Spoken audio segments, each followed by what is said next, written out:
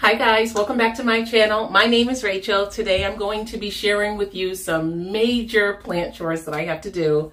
And if you see this incredible jungle behind me, I have all of these vining pothos or Scindapsus that I need to take care of, as well as this monstera that needs to be repotted. I just treated this plant right here because she was looking a little funny in her leaves. And so I treated her. And then I have some snake plants that I need to repot. So I will definitely not be able to do all of those in this video, but for today I'm going to be showing you exactly how I have to change my my routine for my vining plants. My vining plants are extremely long and they have definitely taken off in the growing season. And I didn't adjust very smoothly with them. And so you're going to see that I have lots and lots of yellow leaves on my plants because they needed to be watered maybe 2 days ago, but I didn't water them. Normally in the winter months, it's okay for me to see that they need to be watered and give it a little bit of time before I water them. But now that they are in the growing season and they are so long and heavy, I can't do that because they are in need of so much more. During the winter months, I normally do a thorough watering just like this at 1 time a week. And then in between, I may give it a little sprinkling of water just in case. So that doubles when it's the growing season. And they definitely just kick-started into the growing season and I didn't kickstart with them. And so they're having a little bit of problems.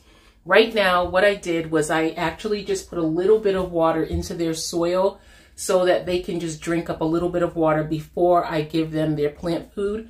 I am going to be topping off their soil with the earthworm castings.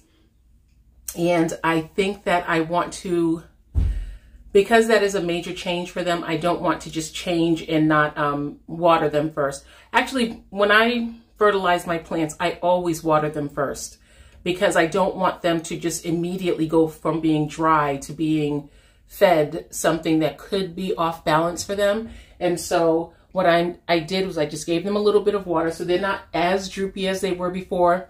They weren't so much droopy as much as they were super soft, and again, they have yellow leaves. So this is what I'm going to be tackling.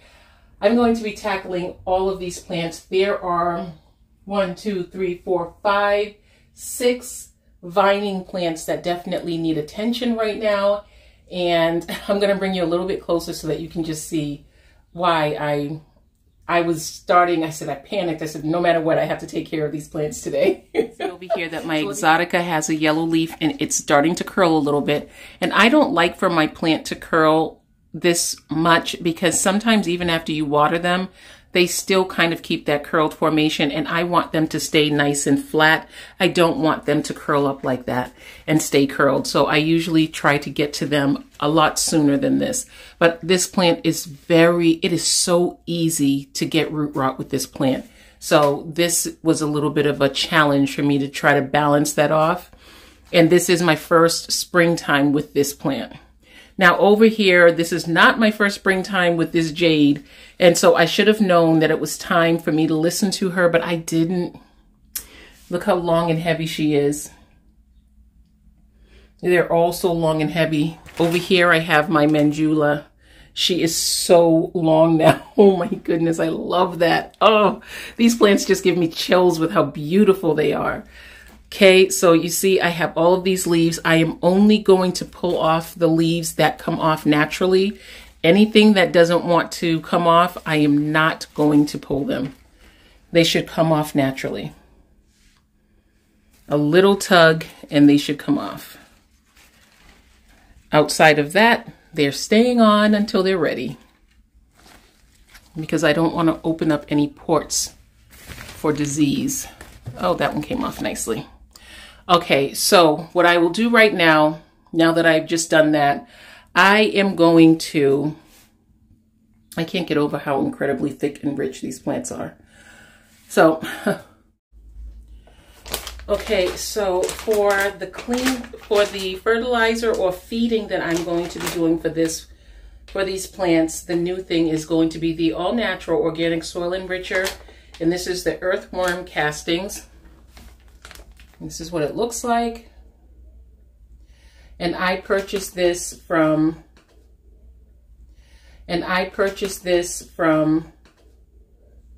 Home Depot. I got this from Home Depot. So this is what I'm going to be using it. It says it is made for vegetables. It is 1 part earthworm castings and 3 parts soil. So I'm just going to sprinkle a little bit of this on top of the soil inside each pot so that I can let this kind of nourish the soil throughout the season. I think I will more than likely still be using my traditional fertilizers, whether it's adding the coffee or the banana water to it. I will still be doing that, but I'm just going to add a little bit of this just to see how this works out for them. Now I have to go through and just top off the soil with this. So now that I've done that, I'm just going to take a little bit of water. I just have my jug. I'm not going to turn the shower on to the plants as much as I'm going to take my jug, and I am just going to water through just a little bit, just so that the earthworm castings is allowed to penetrate the soil. And I have not watered these prior to today, so it will be perfectly fine, because overwatering your plants comes from watering them too often and not giving them a thorough drink for one day. So that's what I'm going to do. And my plants, I should say, are in extremely well draining soil. They are very, very heavily covered in bark on their roots. And so the water just goes through very, very easily. And as a matter of fact, I will probably just put the shower on for them, because it will be a little bit easier and faster for me to do that, because I have to run out in a few minutes. So from here, what I will do is I am going to allow these plants just to sit here and soak up. I'm going to close the curtain in the shower again, and I'm just going to allow the plants to sit and soak up all of the moisture in this room. Let them drip for a while, because, I mean, you probably can't hear it, but they're still dripping a little bit. Not a little bit, a lot. And so I'm going to let them drip through, and then I'm going to put them back into my bedroom, because that's where they live now. My really long plants are creating a plant curtain in my bedroom, and I absolutely love it. Oh my goodness, I love it. I have wanted a plant curtain, a full thick plant curtain, for so long, and now I have it, and these plants are what are providing that plant curtain, and I'm really excited. So I will see you when it is time for me to transport them. Okay, it's been about 3 hours. The plants have finished dripping, and I'm just tugging on anything to see if they will. Oh, see how they just release? When you just let them do what they do, you don't have to worry about like forcing them to do anything. The plant will take care of itself. Whereas if I didn't wait, I'd be ripping them off. Look at that. You see how easily that's coming off?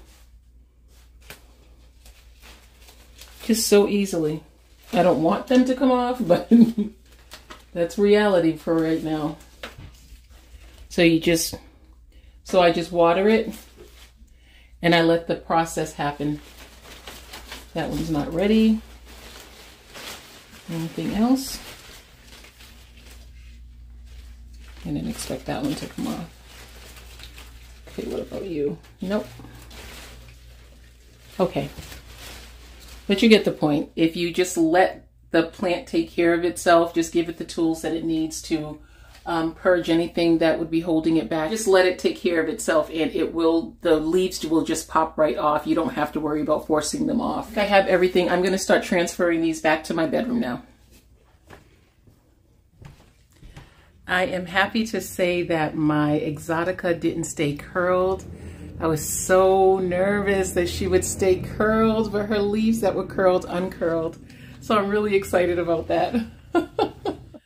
Okay, so here we are. This is my finished setup. My beautiful plant curtain. I'm so in love with this plant curtain. This has been a major dream for me for a very long time, and I am not sad about it. I had to work hard to get these things to go here. Well, assist them, because to say the least, I'm not the one doing any of this wonder. It's not me. This is definitely creation at its best, but this is gorgeous, and I love her. Oh, this one right here is the only one that is doubled up. The rest of them I have been trimming to fit the length that I want, but then I realized if I were to just double it up, I would have the fullness that I want right away. And so that's what I started doing with them.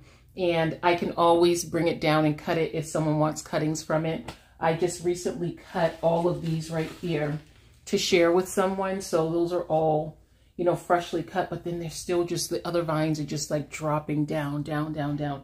And I'm not complaining about it. So I'm really excited about this, but I am super excited to show you what it looks like with the sun behind it, because it is breathtaking. It's absolutely gorgeous. So we'll wait. So this is my morning view. This is just absolutely gorgeous. I still have a couple of yellow leaves that I need to take off of the vines, but they're not jumping off right now, so I am not going to force them off. I actually lost a ton of leaves in this process. I mean, I have a whole container because it was just the transition time that I waited a little too long, but I won't let that happen again. I will definitely be on it from now on. I just really wanted you to see how incredibly beautiful this is with the sunlight behind it. Just such a beautiful thing. And I can just sit in my chair right over there and just look up at my beautiful vines coming down. Oh, it's such a beautiful plant curtain. Thank you so much for watching, guys. I really appreciate your time. I hope you have a fabulous day. Bye, guys.